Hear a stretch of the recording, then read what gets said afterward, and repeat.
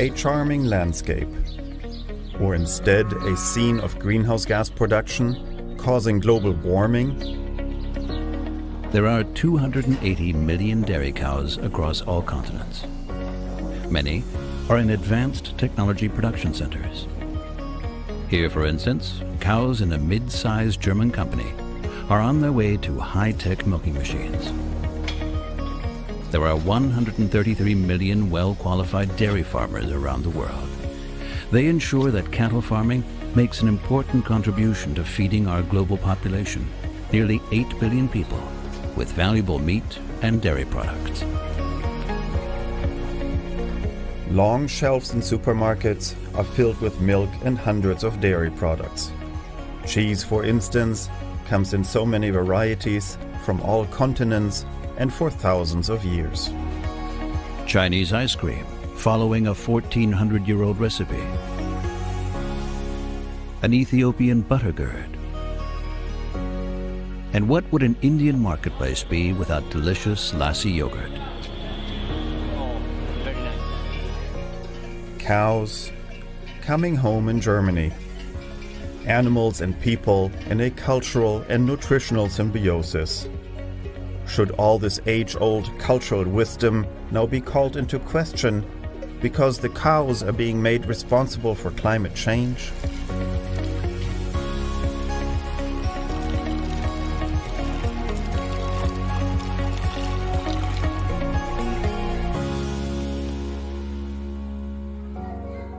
Children drinking milk in school.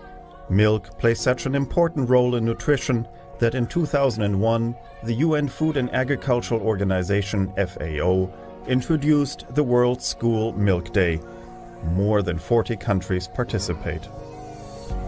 At McMaster University in Canada, Professor Andrew Mente is researching the health benefits of milk consumption. The globally organized Pure Research Project involves 135,000 people from all socio-cultural backgrounds of the world. Its results are clear. So higher dairy consumption, particularly whole-fat dairy, is associated with a lower risk of mortality and cardiovascular disease, particularly a lower risk of stroke. Nonetheless, in Germany, the public TV stations ARD and ZDF warn against milk because of climate change. Here excerpts made for a target group of 14 to 29-year-olds. Milk has a relevant impact on our climate. Even though the CO2 emissions of dairy production have decreased since 1990, the dairy industry is still responsible for 3% of all global greenhouse gas emissions, more than all the airplanes in the world. Plenty of milk means many cows. And those cows are heating up the climate of our planet, so we're told. The cows emit lots of methane, and that methane is hurting our climate. There is an increasing amount of discussion on how we can reduce our meat and milk consumption. Meat and milk taxes are considered, or even bans are requested. But how are cows and climate really related? The satellite pictures of the European Space Agency ESA help to find answers. They show where there is methane in the atmosphere. Red is more, blue is less methane. Leaky gas pipelines in Russia are easy to spot. And in China, a lot of coal and oil is burned, causing methane emissions. However, in Brazil, where 212 million animals amount to the largest cattle herd in the world, there are no heightened methane concentrations visible from space. The same is true for Ethiopia and Sudan, where a total of 96 million cattle are kept, more than all of the European Union. But regardless of where they are in the world, cows are part of an air, soil, grass animal system. To understand this system, it is necessary to study the related physical, chemical, and biological processes. A natural part of the atmosphere is carbon dioxide, CO2, consisting of one carbon and two oxygen atoms. its share of the atmosphere is 0.04%. All plants, including grasses, depend on this CO2 for their growth and take it from the air. From the soil, the plants take water, H2O, consisting of 2 hydrogen and 1 oxygen atoms. From these, plants create long carbon chains. Through reactions with other elements, these become sugars, fats, and proteins. Ruminants, for instance cows, eat these grasses and so take in the sugars, fats, and proteins. And with them, they produce the milk in their udders. Humans eat these carbon chains in the form of milk and dairy products.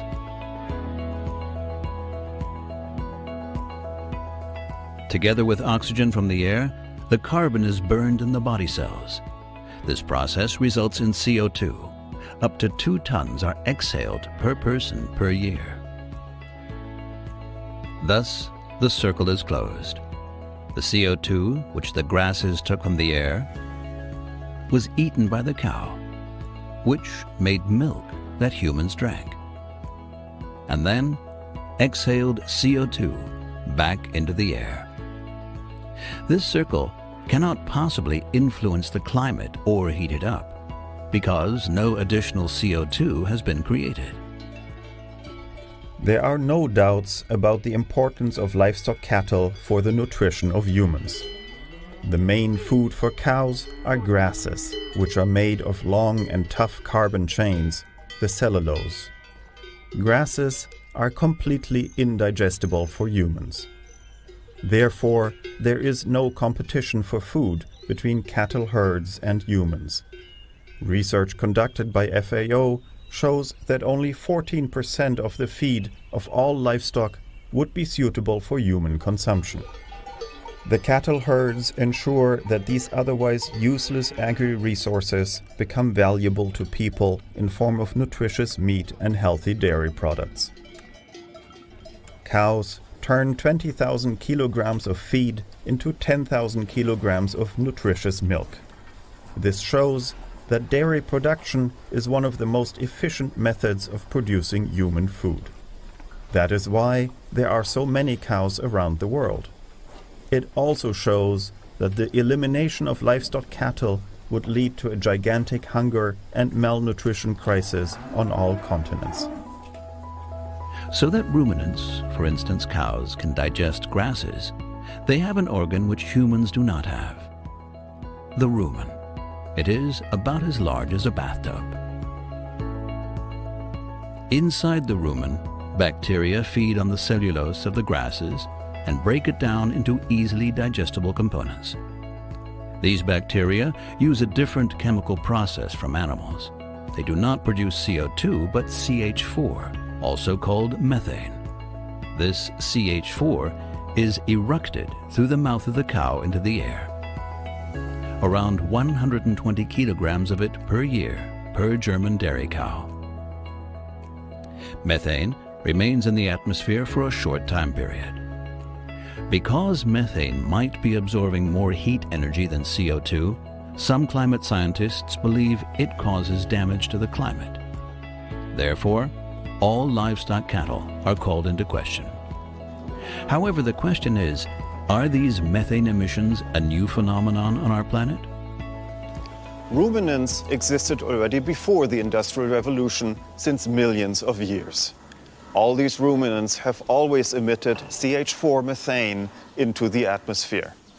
The question is, do we nowadays have more ruminants on the planet because of these domestic cattle herds, and therefore we have more methane emissions compared to before the Industrial Revolution? We do not know how many ruminants lived on Earth in earlier times. Nobody counted them 300 years ago. But there must have been billions of animals grazing the vast and empty savannas and prairies of Africa and Asia. We do know with reasonable certainty that there were about as many wild bison and moose on the American prairies as there are domesticated cattle today.